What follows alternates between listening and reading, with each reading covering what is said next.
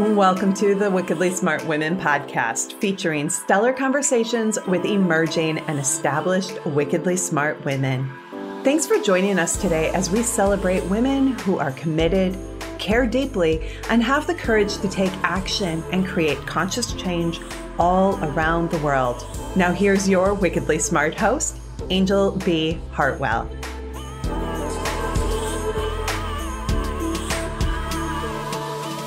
Welcome to another episode of the Wickedly Smart Women podcast, where we celebrate wickedly smart women and provide our listeners with a wealth of wisdom, along with immediately actionable steps to be smarter, spunkier, and more successful in their impact and their leadership. This is your host, Anjel B. Hartwell, and I am so pleased that I have finally been able to get this amazing, amazing woman on the show who I have had a long relationship with.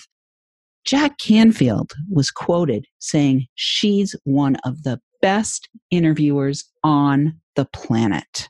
Her name is Raven Blair Glover, aka the Talk Show Maven. Her radio journey began at age 55 in the ICU while being by her mom's bedside. Since then, she's gone on to become a 5-time award-winning host, founder of Raven International Broadcasting Network, owner of the new Beyond the Interview agency, and recipient of Barack Obama's 2016 President's Lifetime Achievement Award. Raven's passion is teaching others how to become the Oprah in their niche with their own podcast or TV show. And I have had the honor and the pleasure of being in her orbit for a long time now, at least 7 or 8 years now. And every time I'm near her, I'm inspired by her enthusiasm for interviewing, her enthusiasm for the industry, and her enthusiasm for helping new influencers to get their feet under them so that they can actually fly. Raven, thank you so much for being a pioneer in this industry and for being willing to give us some time out of your very busy day. Welcome to the show. Oh my goodness. I feel like a little kid just bouncing up and down, being on your show, being with the amazing Emro. And yes, we've known each other, I think, pretty close to a decade, huh?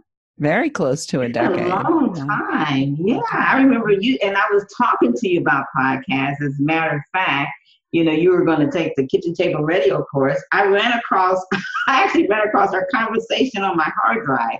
And you and I decided to collaborate and just kind of help each other. I think that's how we ended it. It was like, oh, you know, both of us was like this saying, the cell isn't as more important as the connection. Do you remember that? I do remember that. That we would share your expertise and my expertise, and we were just going to collaborate.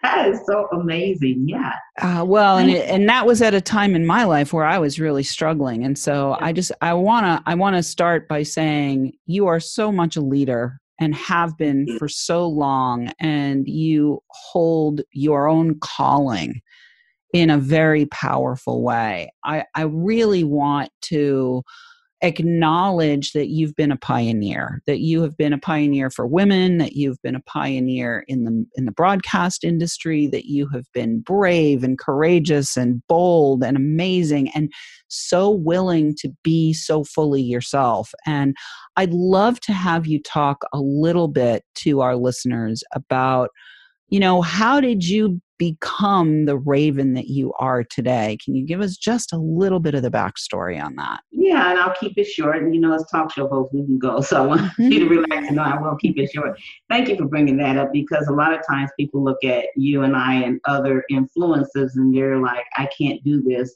because they're here. They, you know, and they don't know the story. So I always think the backstory is important, but I will keep it short.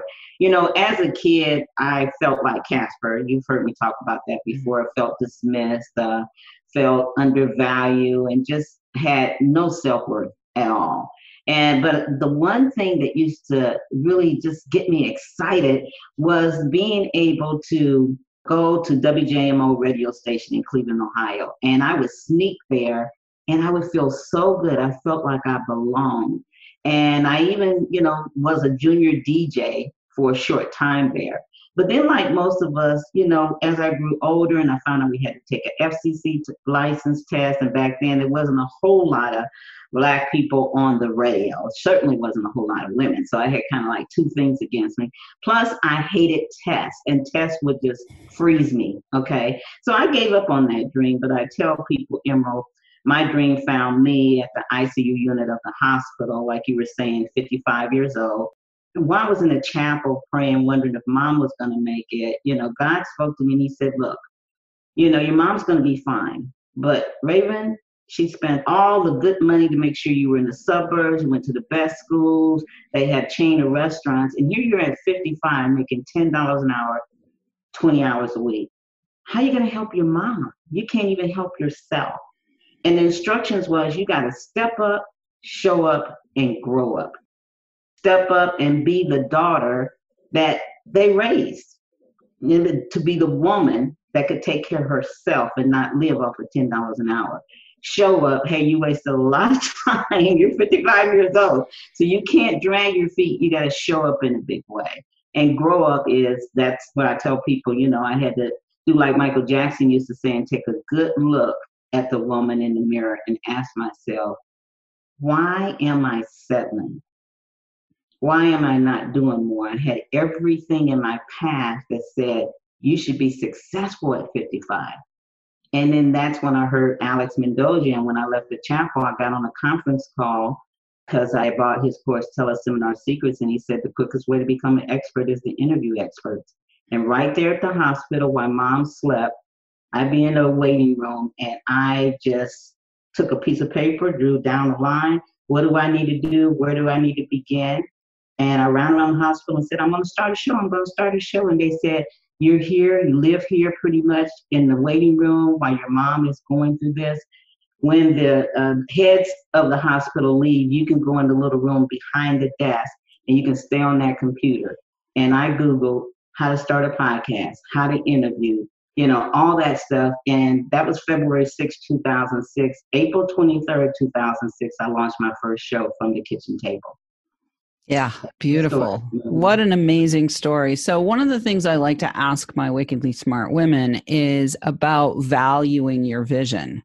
And what I'm hearing in that story is you actually had that vision a long, long, long time ago, but it wasn't until you made that direct connection with your own source of inspiration, God or spirit or creator, whatever you want to call it, that all of a sudden something clicked in for you and you made the decision to value your vision. So I'd love to have you share with our listeners, particularly any listeners who might have the same vision that you had, right? Who might want to step into the role of getting behind the microphone, becoming an expert by interviewing experts. What can you say to them about your own, what did you have to pull up out of yourself to not only value the vision, but to continue to invest, to continue to value the vision, to continue to grow into the vision, both personally as well as professionally, investing time, energy, attention, money. What can you say to these women? I can say you have to make the decision, first of all, that it's your time to shine. And you got to put all the things that you didn't do, all the buts, out of the way. And just like the instructions was for me, step up, show up, and grow up. And the grow up was the ouch, Emerald. The grow up was, because it's hard to face what you've done right, but you also got to look at what have you missed. I don't like to say did wrong, but what could you done better? And you have to invest. I had to invest. At that time, I didn't have but $40, $50, under $100. So I had to buy, first of all, I invested in the free stuff, like most of us, and it's okay, because you got to start somewhere. And then I moved to buying books. And then I moved to investing in audio series. Then I moved to investing in courses that was $100. But in order for me to change, what's that old saying? For things to change, I must change. And I had to change. I had to say my mother was the matriarch of the family. She wasn't just a mom. She was the matriarch of the family. She was the glue that kept the family together. She was very harsh and very strict. And that was a lot of the problems that I had growing up and not, feeling valued. But I knew that she did the best she could. And we're all a product of our product. You know what I'm saying? So I had to let go of pain and hurt that I felt from her and neglect. And I had to say, this is my mom and she needs me. And like the instruction said, I need to step up, show up, and grow up. So I would say, invest in yourself. At whatever level you can, invest in yourself at. Find somebody that's speaking your language. And when Alex says the quickest way to become an expert was to interview experts, I held on to that. Because the little Raven that snuck to the radio station stepped out when he said there's this thing called podcast and you don't need an FCC license. And, you can become an expert by interviewing other experts. And I was like, that's me. And that's why I ran around the hospital and I was so excited about it. So another thing is, do you. Stop doing everybody else. Stop doing what your husband said, your wife said, your kids said, your mama said, your daddy said. Do you. I'm really big on being free to be you. And it doesn't matter who likes it. If you're not hurting someone, this is your life and there's no do-overs. This is it, So the do-over time is run out, especially when you're 55 and older. You got to start thinking about you. What have you put off all your life? I think I heard Les Brown say when I was at the hospital, I've heard him say it before, but that it stuck with me when I was on a conference call of his when he said that the richest place is the graveyard because people take their dreams and their visions and everything they want, their gifts, they hold on to it and they never unleash it to the world. Well, first of all, Emerald, that's selfish. Okay. And I had to look at that. It is selfish not to unleash your gift in the world. Because like you said, God, your creator, somehow you got that gift. Okay. And it's not for you. It's for you to pass it on. The good, the bad, the ugly of all our lessons is to be passed on. Our gifts is to be passed on. We're not supposed to take it to the grave. He didn't give us life to carry it to the grave. That's why we're all different. That's why we're all unique. That's why you may be great. Emerald may be great at one thing. I may be great at the other. You may be great, speaking to your listeners and viewers, at something else. So tap into what makes you excited and get you going and just go for it. Don't look back. I love it. Give yourself permission to succeed.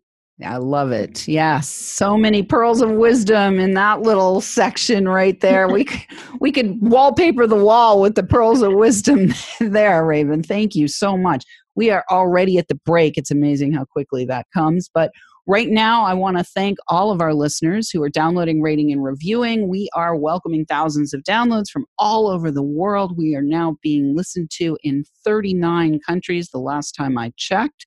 And today I want to shout out to our listeners in Slovenia and South Africa. Thank you so much for tuning in. I also want to let everyone know that I have some new things coming down the pike in terms of ways that you can tap into your wisdom and turn it into wealth. And I would love to invite you to take my wealth readiness quiz, which you can find at quiz.wealthylifementor.com to see how ready you are for creating a wealthy life, which is a work of art. We will be right back with Raven Davis.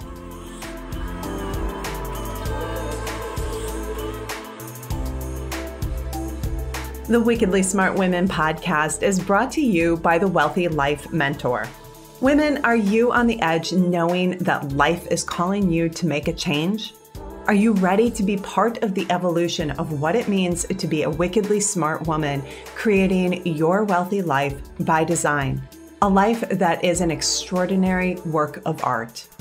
Anjel B. Hartwell, the Wealthy Life Mentor, is hired by women in transition, Women just like you who want to break through to their brilliance, become clear on the value of their wisdom, and embody a beauty-filled, balanced life of shameless self-expression. Discover your wealthy life readiness by taking the quiz at quiz.wealthylifementor.com.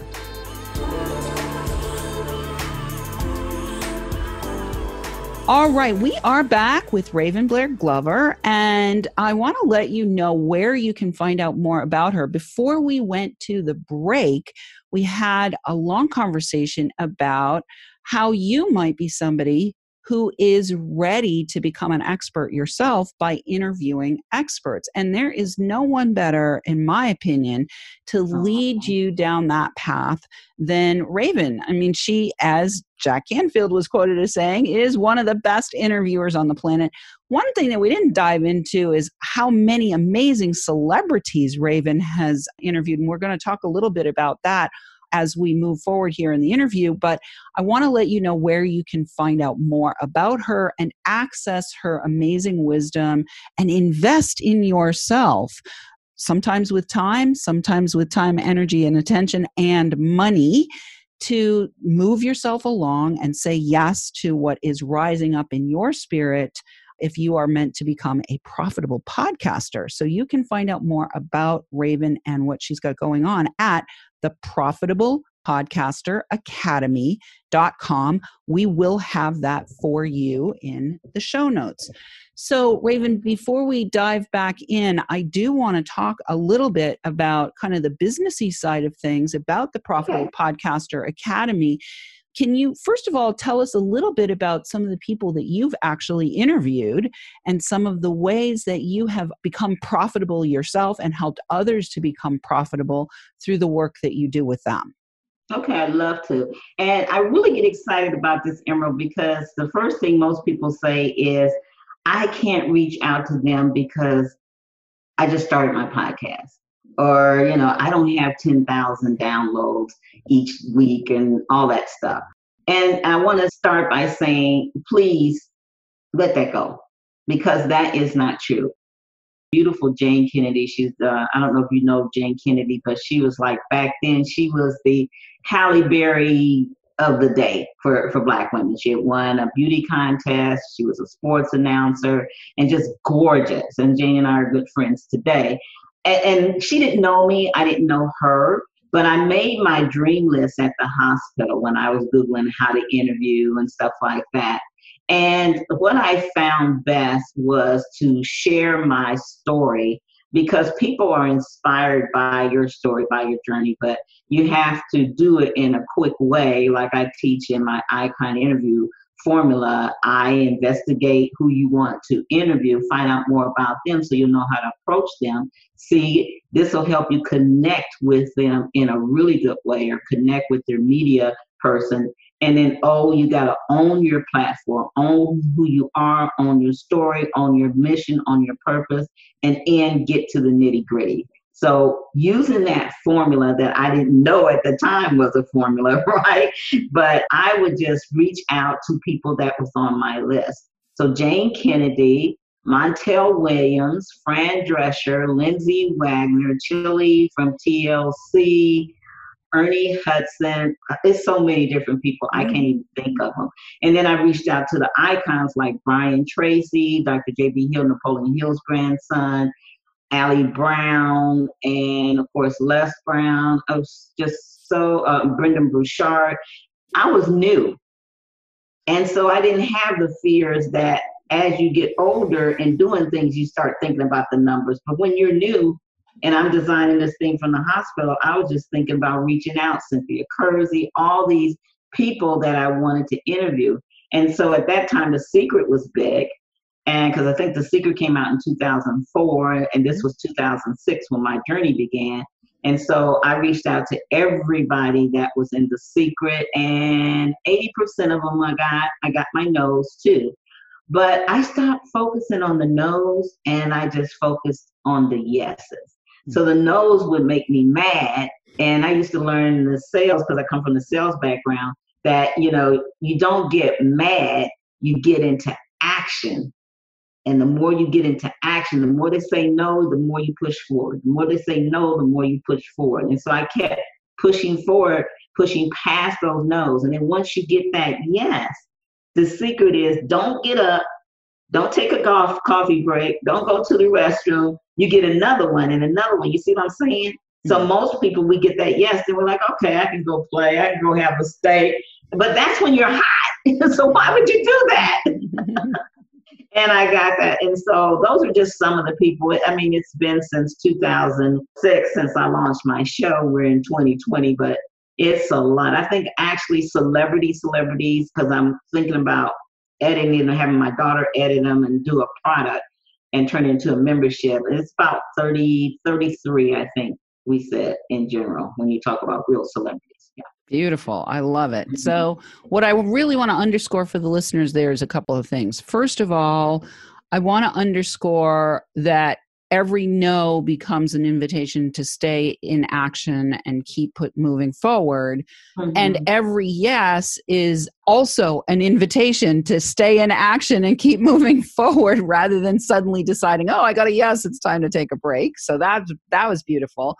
The other thing that I want to underscore there is that you were in a place where you were in beginner's mind. And so you just said, you just went for it. You are, as I said at the beginning, very bold, very brave, very willing to put yourself out there. And so it's really important for the listeners to just remember, if you are called, just keep answering the call, right? Keep answering the call. There you go. And then the third thing I want to underscore is your system. Like she's a very clear system that she has created that she can actually transfer to you and help you to use as a framework if you're ready to get started. And that is her icon system. So investigate, connect, own your own power, own your own greatness, own your own gifts, own your own vision, own your own contribution that you're here to make, which is the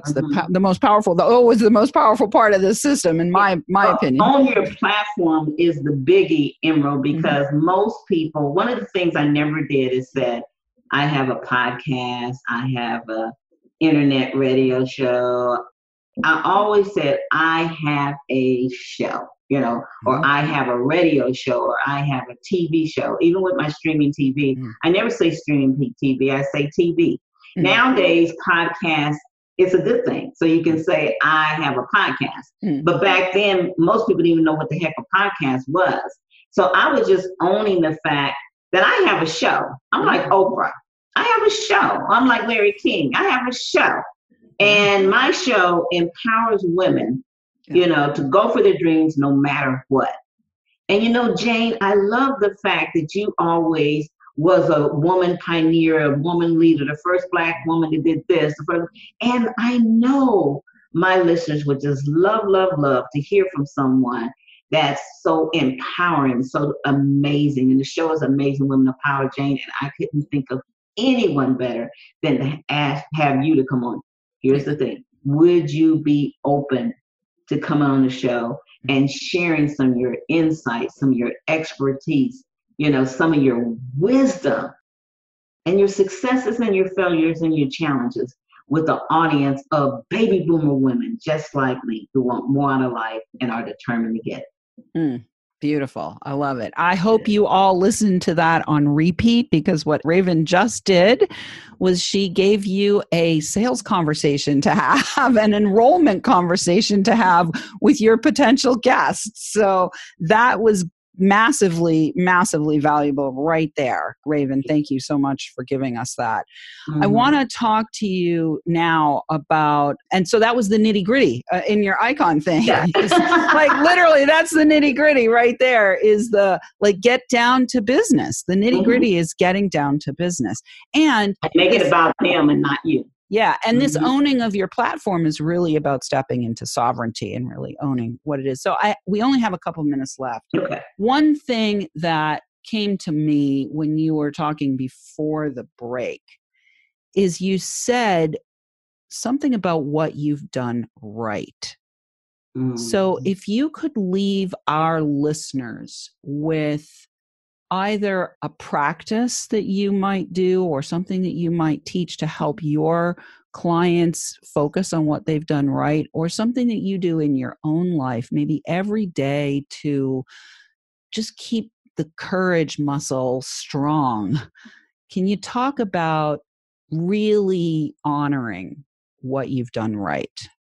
Thank you for saying that. It took me a while to do that. One of the things you're excellent at, Emerald, is celebrating and having others help you celebrate your successes. And you do it whether they're small successes or big successes. I've seen you say, help me celebrate that I'm going to paint today, so to the big stuff, help me celebrate I'm going to be an icon again on Steve's stage.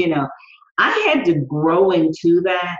And it took a while because remember, I'm this emotionally damaged kid, so no matter how good you are, sometimes your pain sticks with you a lot. And all we do is we cover it with our education and stuff, but it's still there, right? Mm-hmm. So let me try to hurry and say this, but I think this is important to leave your listeners with. I received an email when I was in Hawaii back in 2016 saying, you have been nominated for the Presidential Lifetime Achievement Award. And I ignored it. I thought it was a joke. I was like, no way. This is a joke. Somebody's scamming me. I put it on for 3 weeks. And then it got down to President Obama was going to be leaving office in a couple of weeks. And remember, I was only nominated. I hasn't been chosen. They say, look, if you just send us an email saying you accept the nomination or you don't. And my son said, Mom, I think this is real. I looked on there, they had a phone number. I called, I found it was real. But here's the thing. Until I walked across that stage and got the presidential pin and the award, I never owned that.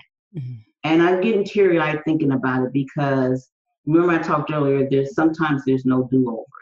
Mm-hmm. And I went on Facebook Live one time. I never celebrated the biggest moment in my life. Mm. I missed it. And sometimes today I have to play that tape and see when I'm down and see me walking across the stage and them saying, on behalf, what was he, the 43rd president or whatever, thank you for your service. It was the biggest moment. And that moment will never come again. And I missed it. So I encourage your listeners, please do like Emerald. Celebrate your lows, your highs. Celebrate the fact that you did it. And I think of nothing else from this coronavirus and all the stuff that's going on in the world.